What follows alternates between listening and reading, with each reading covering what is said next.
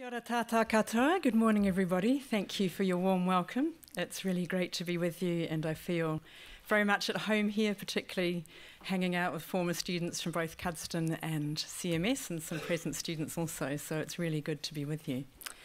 God is good? All the time. All the time? God is good. For that is God's nature. God is love. All the time. Are you sure? God is love. All the time, for that is God's nature. I was really moved this morning in the Eucharist to hear that today is the Memorial Day for Bishop John Patterson, because he's actually part of my story. I grew up at St Andrew's Martyrs Memorial Church in Kohimarama in Auckland. It was a Martyrs Memorial Church for the martyrs of Melanesia.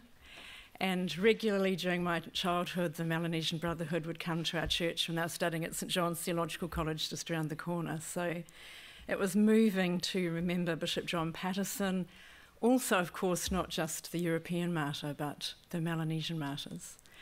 And I guess that's appropriate for us to begin to think about lament and hope. The person next to me said it's all in the and, lament and hope. So I'd like us to think about that in this session, and in the next session, which is in a World Cafe format, and if you want to know what World Cafe is, come and experience it. We'll be looking at lament as resistance.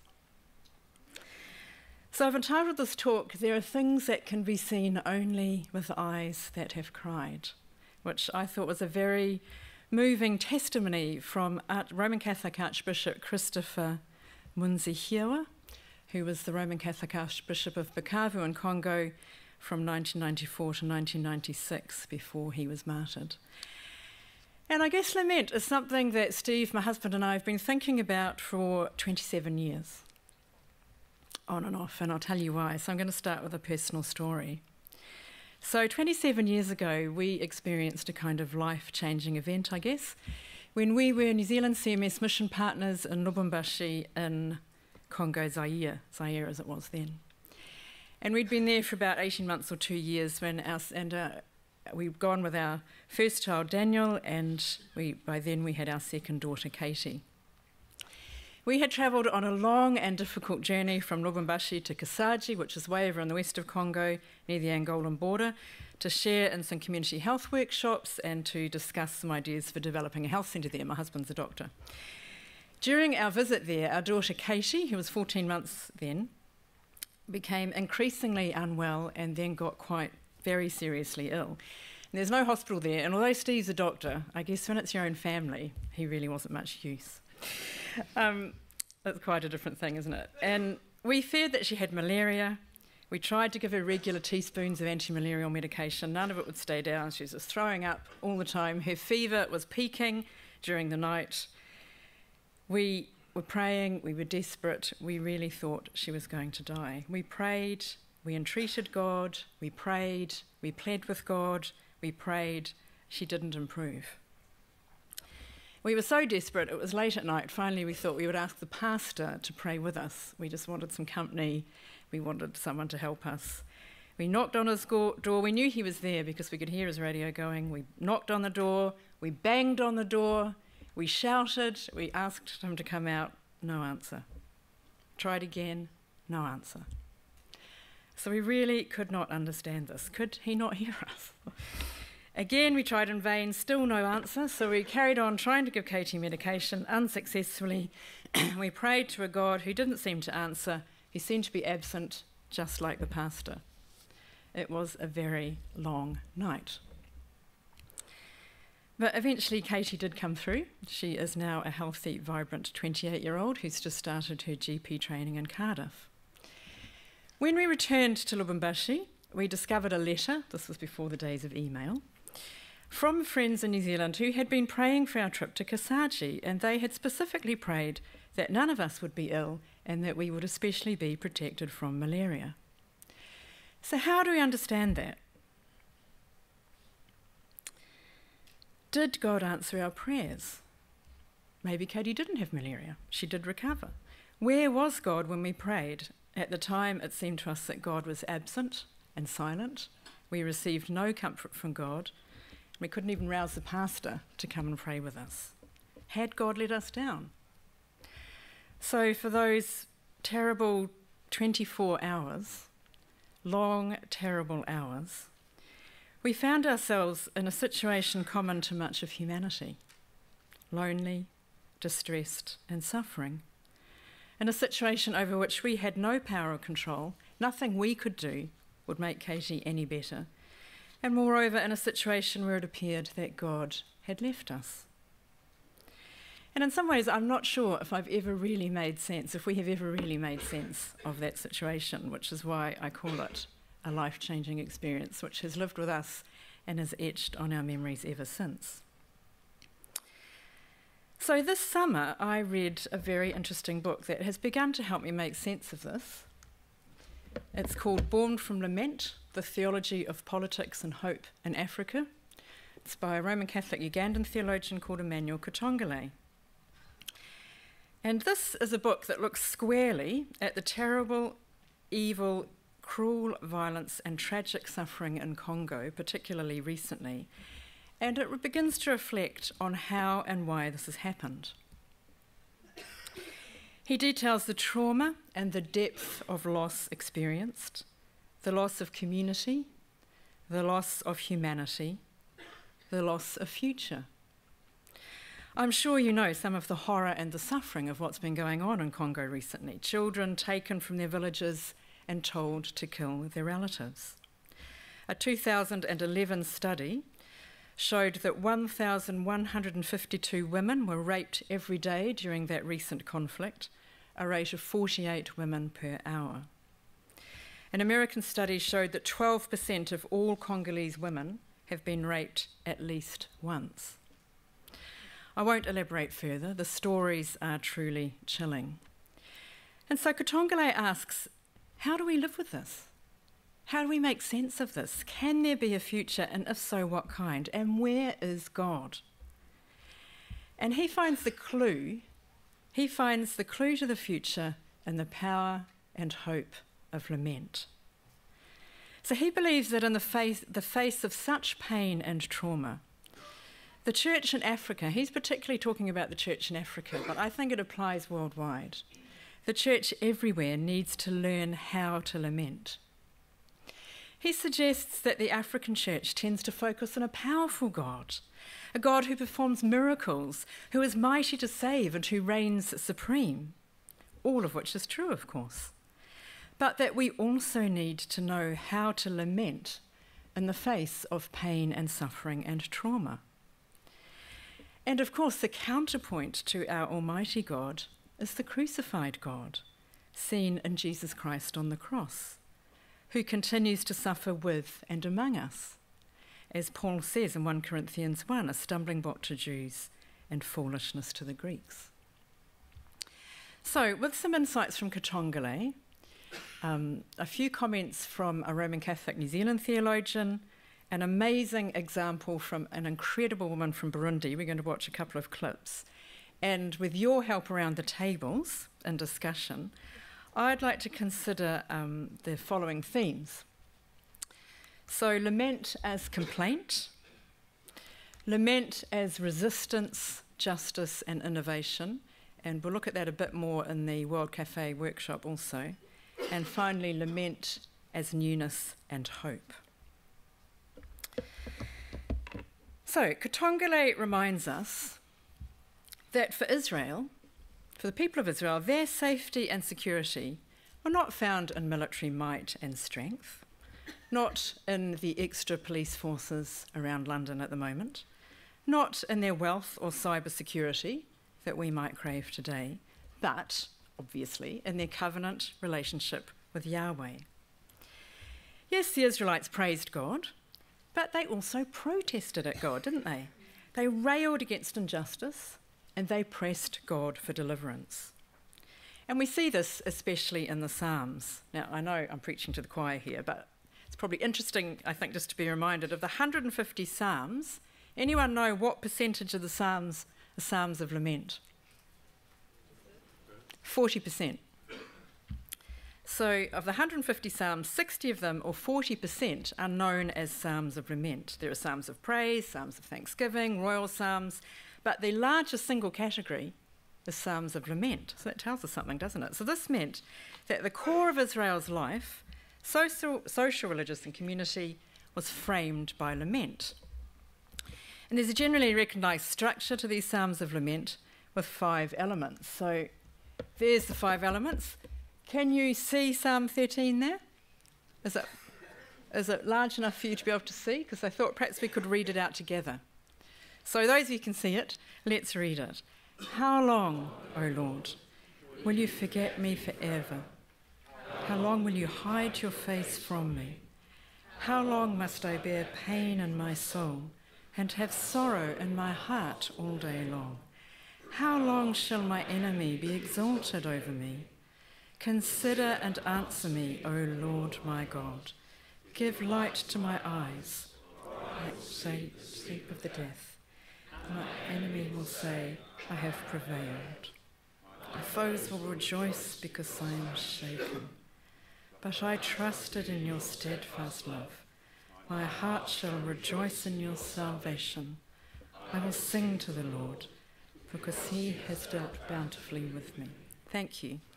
So those elements up there, they're not found in all psalms of lament, but they do signify a kind of turning to God, which reflects a deep intimacy with God.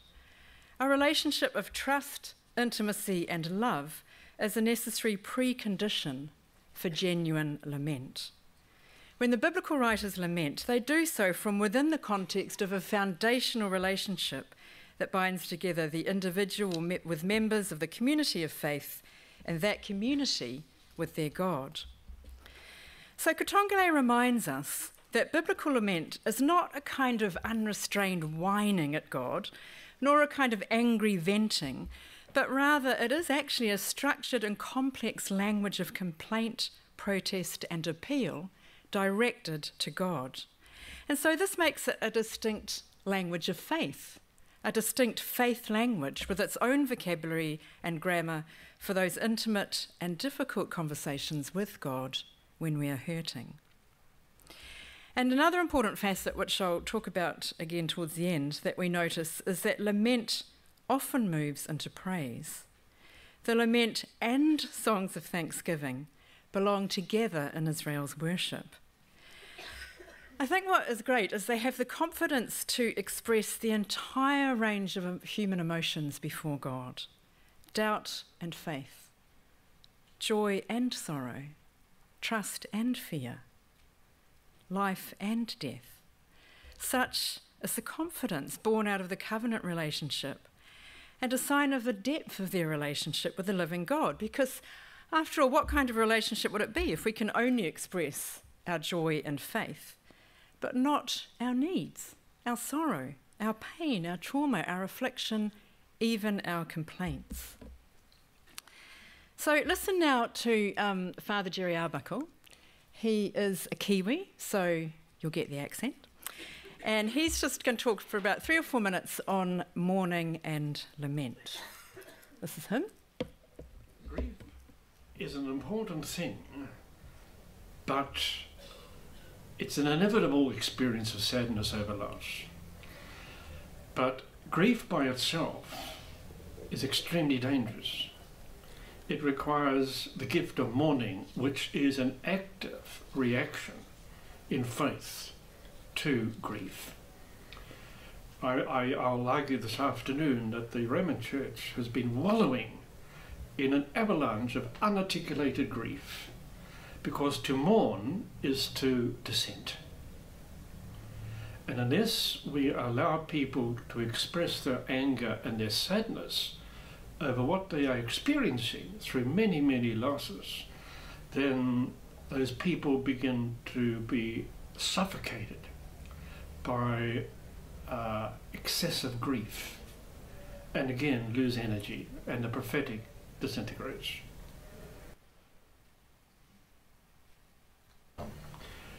Well, to me, at the heart of the gospel is the gift of mourning. The gift of mourning is to name what is lost in order to allow the new to enter. And that new is the resurrection in whatever form it may take. So that whole dynamic of the Paschal mystery is at the very heart, I believe, of refounding. But to experience grief is normal.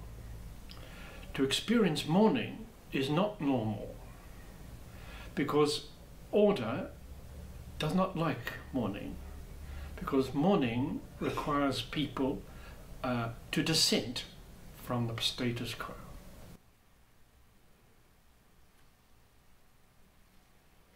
No, because we're not just an intellect on two intellectual legs, we are human persons. And grief is something that affects the human body, not just the soul.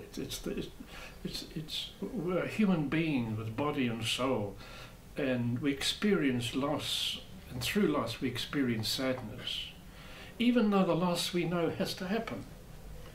But that loss must be named, and the naming of it is the ritual of mourning. And this is where pioneering is so crucial, because if you're not leading a spirituality of mourning as an integral part of your ministry, you are in danger of suffocation.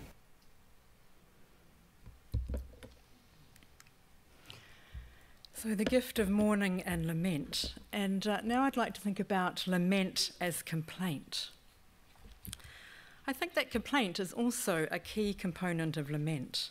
Expressions of complaint in the Psalms range from expressions of concern to utter desperation in the face of illness, before one's enemies, or protestations of innocence.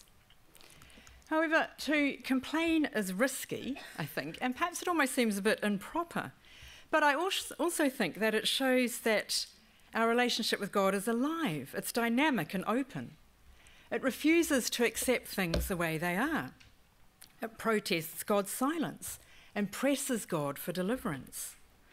I think this requires courage to protest in this way against God, but we see it again and again in the Psalms and in the prophets such as Jeremiah.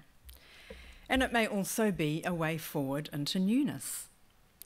In the Psalms of Lament, while the writers draw on memories of God's saving actions in the past, there is always the risk and possibility that God will act in totally new ways as a result of this present suffering. So we may see and learn something totally new and unexpected about God.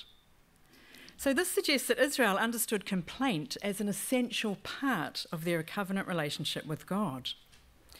It's not those who lack faith who complain, but those recognised for strong faith who bring their most honest and passionate feelings to God. It ensures that the relationship is alive, dynamic, negotiated, contested. And I guess it's also risky because complaint is a form of protest. It challenges God.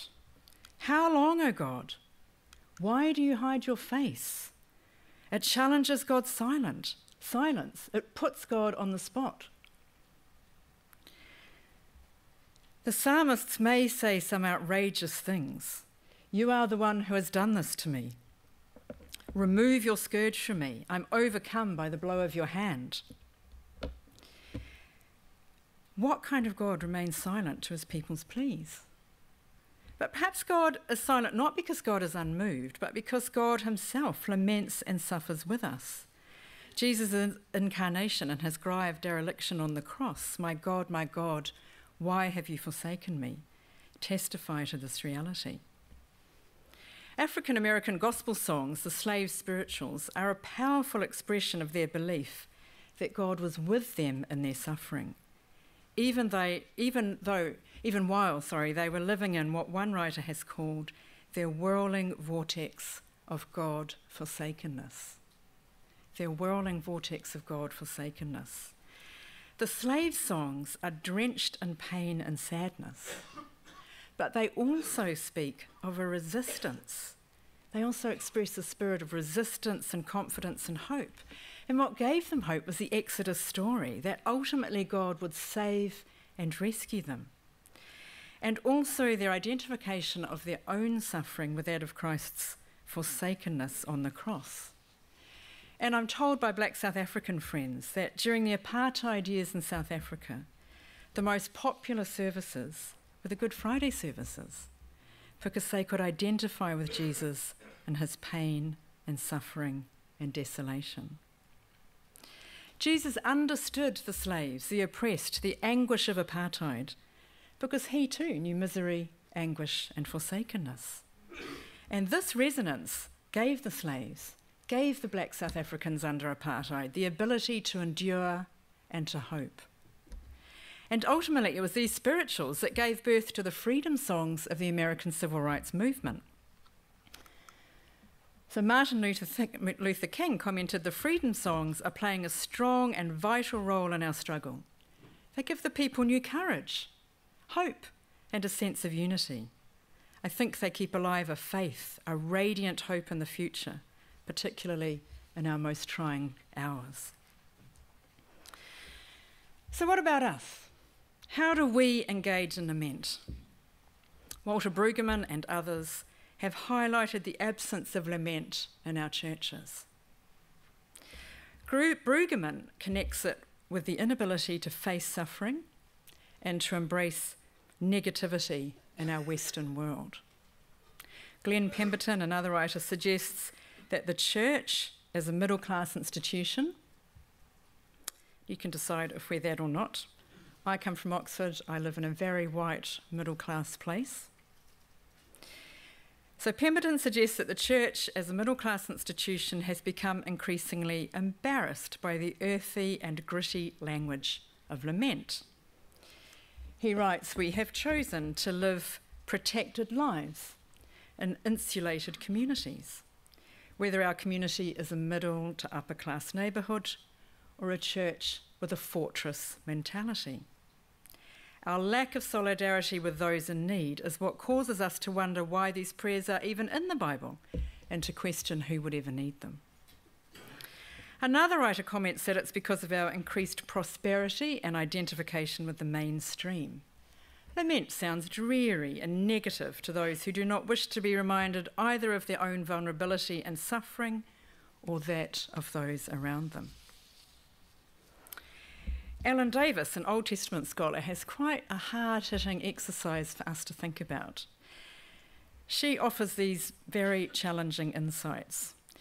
She suggests that when we read Psalm 109, we turn it around 180 degrees so that it is directed towards us and ourselves, and ask ourselves this question: is there anyone in the community of God's people who might want to say this to God about me, about us?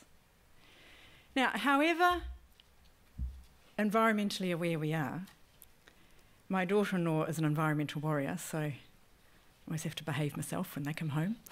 And recently she's given a talk on sustainability. However, which I need to read, however environmentally aware we are consumers. Our footprint is many times greater than those in the majority world. We are, I think it probably is not an overstatement to say, we are active participants in a rapacious industrial economy, regularly consuming far more than we need of the world's goods. In 2015, I was at the Anglican University in Bunia. In our household, we have 3 laptops, 2 phones and a tablet. In the Anglican University in Bunia, they have 3 computers for the entire university. An American dollar a half hour to get on the internet.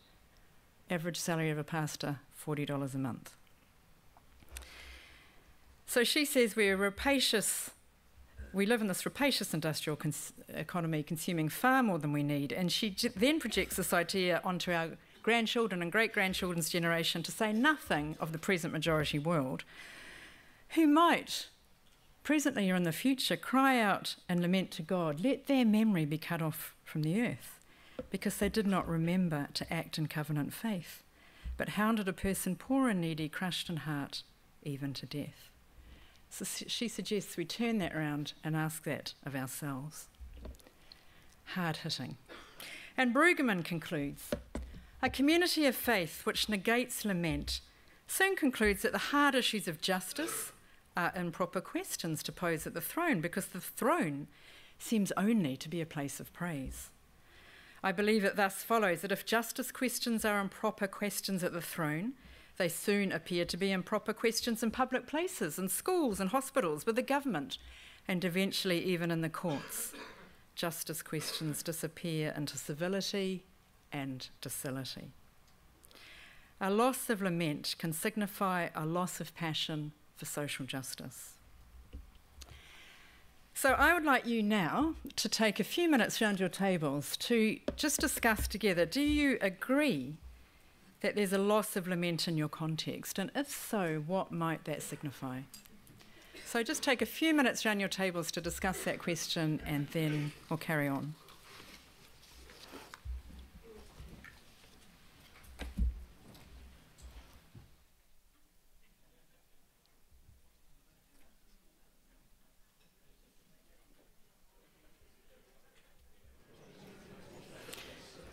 Thank you.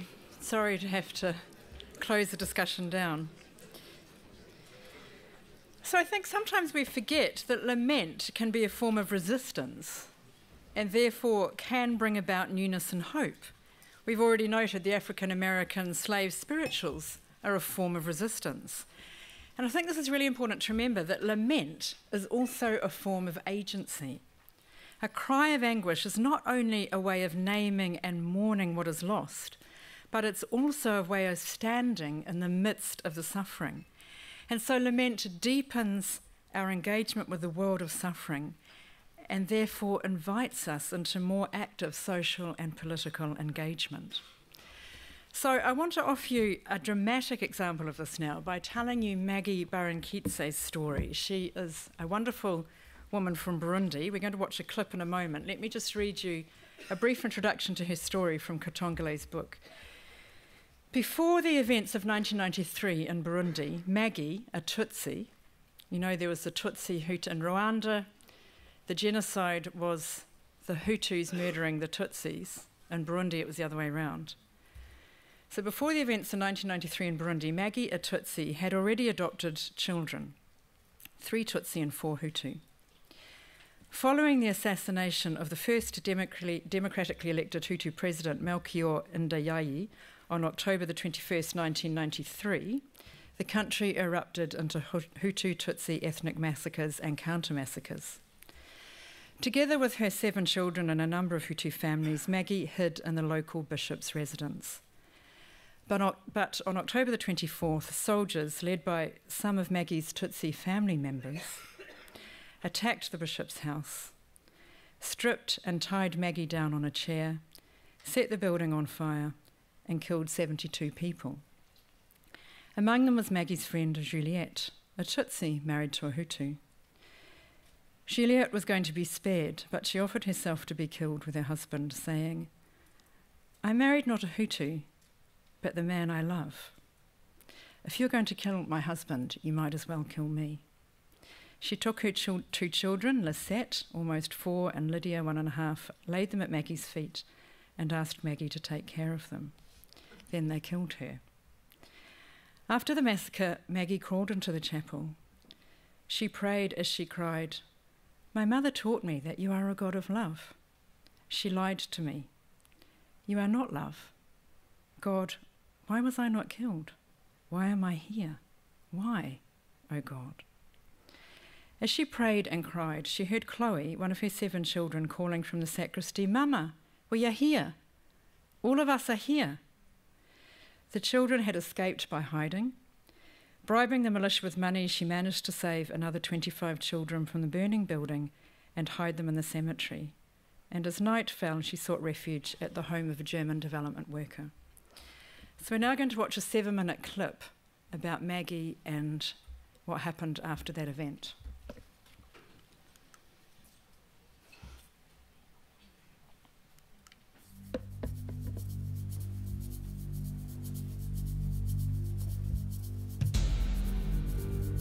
At a mass grave in eastern Burundi, Maggie Barankitsi remembers the unthinkable. It happened in 1993 at the Catholic bishop's residence where she worked. It's very hard. As ethnic violence exploded across the country, men with machetes invaded and unleashed a nightmare, separating ethnic Hutu people from ethnic Tutsis. They took off my clothes and then they tied me and they said, "Your punishment, that you keep silence, we will kill them in front of you." They began to kill priests, nuns, all the Hutu they know. When the bloodbath was over, 72 people were dead. And I stayed alone among those bodies. I don't want to go. Over the following days, she risked her life to bury the victims. You can't imagine.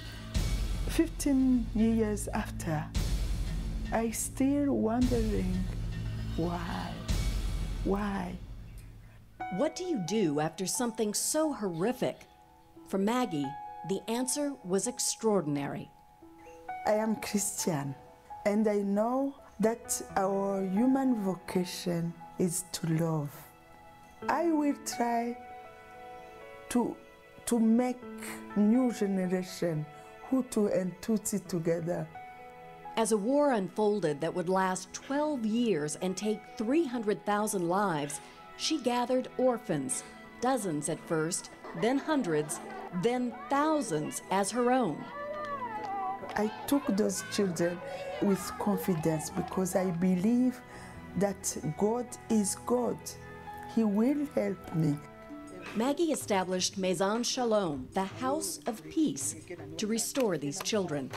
Her belief was that they needed education and love. And despite all they'd lost, a real home. So her children live not in orphanages, but in houses, caring for each other in small groups, living as a family. They have a future because it's their home. They have, when they leave school, they said, "We go home."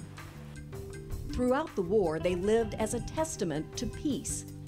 Maggie's children work together in businesses they own and run, including a salon, a tailor and seamstress shop, a mechanics school called the Garage of Angels, where former child soldiers, street children, and war orphans learn a skill and earn a living. Even their teacher is a child of Maison Shalom.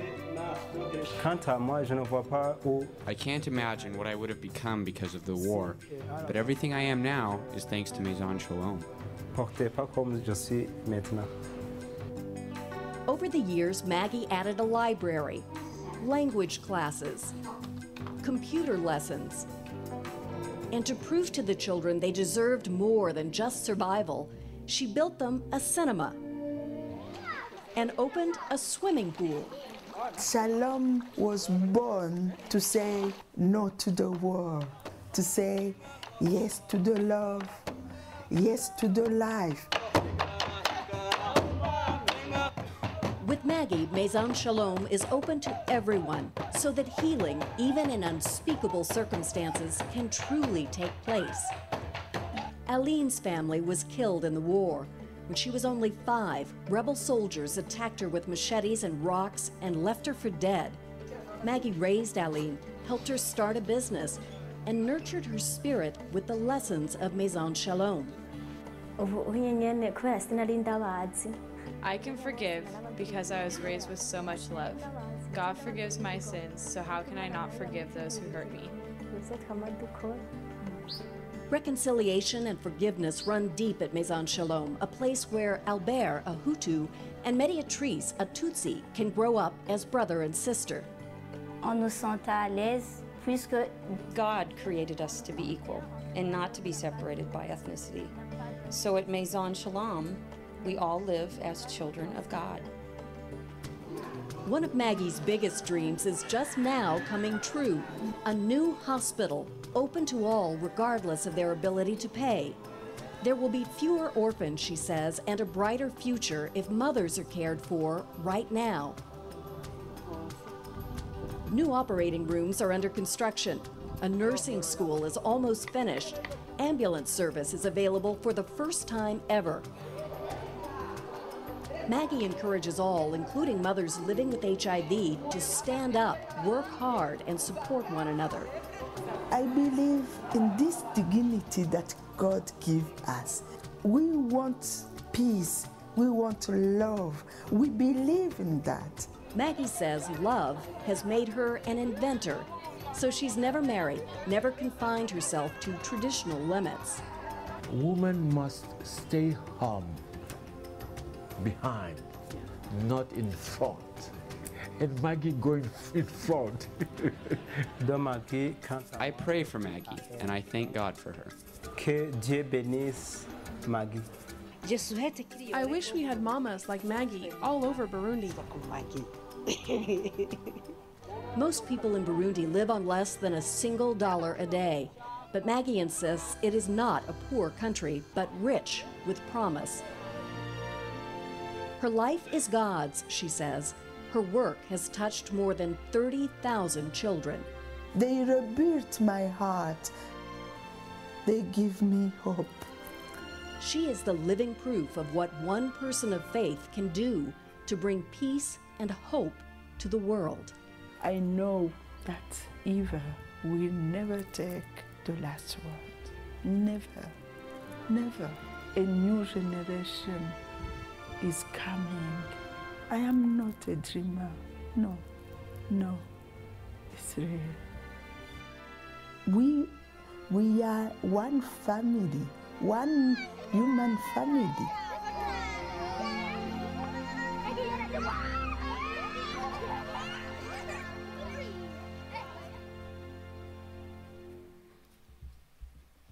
In 2016, Maggie won the Aurora Prize. The Aurora Prize for Awakening Humanity is a new global award that is given annually to individuals who put themselves at risk to enable others to survive. It's a pioneering global initiative seeking to express gratitude to those who put themselves at risk to save Armenians from genocide 100 years ago. So there are some important things to note about Maggie in the context of Lament. After the massacre, she experienced an incredible energy, determination, and anger, all of which she turned into setting up Maison Shalom. But what was the key driver for her? Any ideas? Love. The key driver for her was love. We've heard about love this morning from Emma's Bible study. She operates out of an excess of love, which is a basic theological principle for her, and it was love that made her an innovator. She claims, love made me an inventor. If you don't remember anything else, remember that. Love made me an inventor. I think that is absolutely fantastic. What can we innovate and invent because of love? In the face of all this trauma, she improvised and innovated so the children could survive, and not only survive, but flourish. She invented a new community, not only Tutsi or Hutu, but a community beyond tribalism. And she came up with very practical ideas for the children: workshops, a salon, a cinema, a hospital, and a swimming pool. But her love was deepened through her grief and lament. There's something about pain and suffering that is at the heart of love. That's our gospel, isn't it? That's the cross. That is the Eucharist. There is something about pain and suffering that's at the heart of love. There are things that can be seen only with eyes that have cried. In the midst of the civil war in eastern Congo, this Roman Catholic Archbishop Muzihiwa worked for peace and to build structures of justice, forgiveness, and love. He experienced the war, the ethnic violence, the refugee crisis, the destruction of Bukavu. He was a prophet for a new vision of society, but after only 2 years of archbishop, he was assassinated, shot dead at a checkpoint. There are things that can be seen only with eyes that have cried.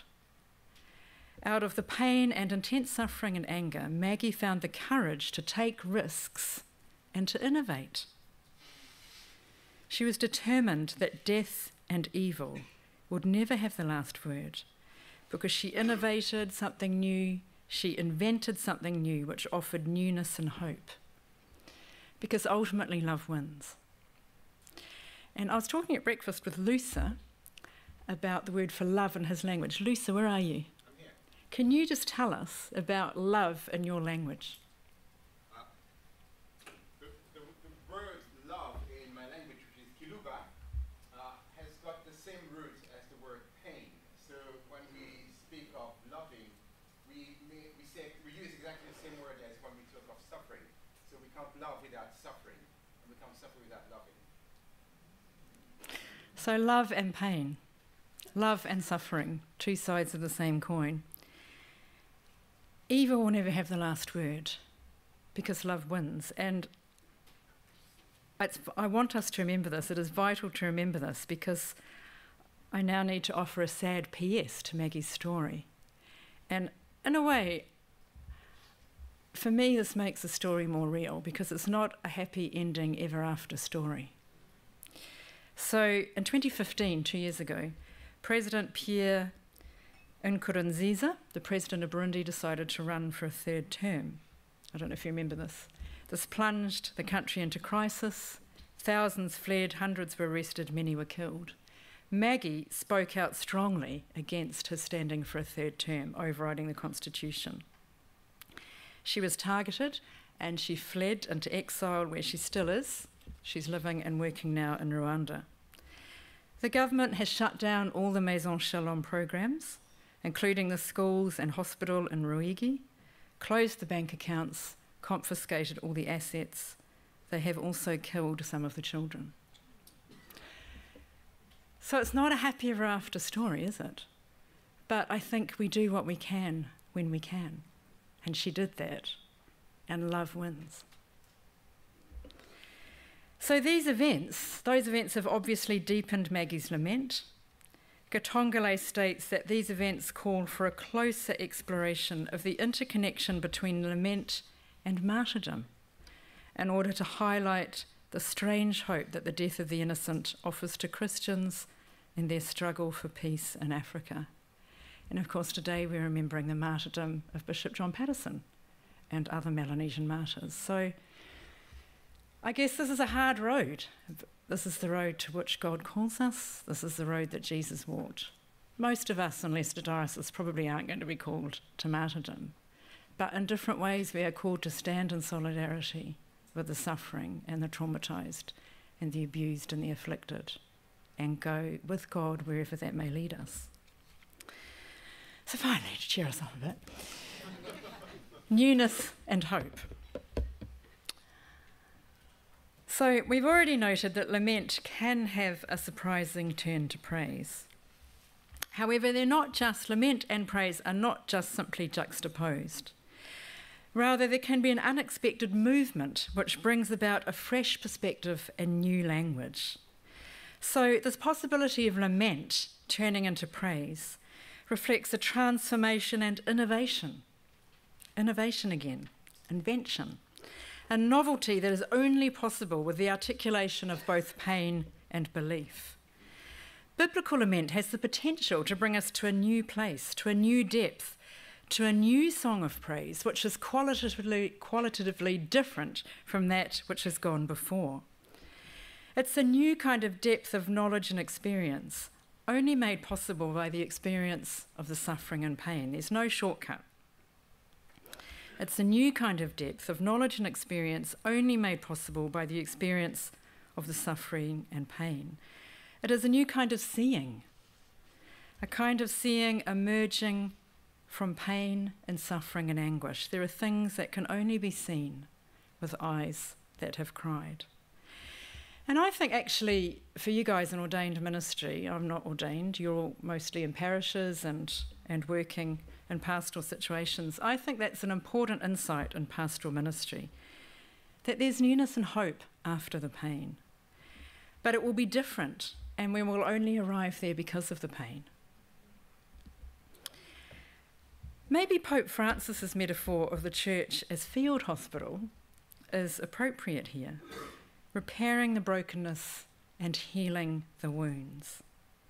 Not that we are the sole actors in this regard, obviously, but we do offer, perhaps the difference that we as Christians, as the church can bring, is this theological grammar of hope, our language of hope.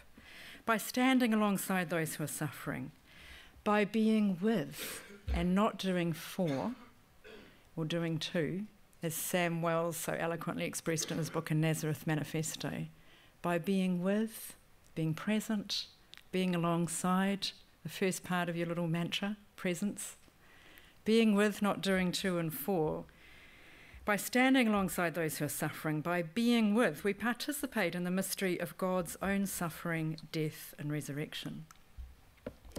And it's this participation that mysteriously releases hope. Katongole claims that the African church is a unique gift to world Christianity, as a laboratory of hope, which provides a living witness of what hope looks like in the context of violence and war. So, to conclude, and then I've just got a couple of questions for you to finish with, are we able in our own context to be a field hospital, if you like that metaphor, that heals and binds the wounds, stands in solidarity with the afflicted and traumatised, challenges injustice, and innovates to offer hope and bring about newness?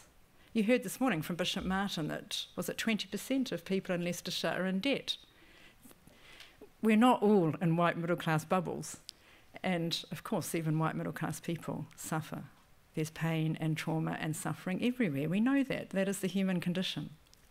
Are we able to stand alongside, be in solidarity with the afflicted, the traumatised, and challenge injustice like Maggie did, innovate, invent? This is something that I learned from the pioneers, actually, is about invention and taking risk.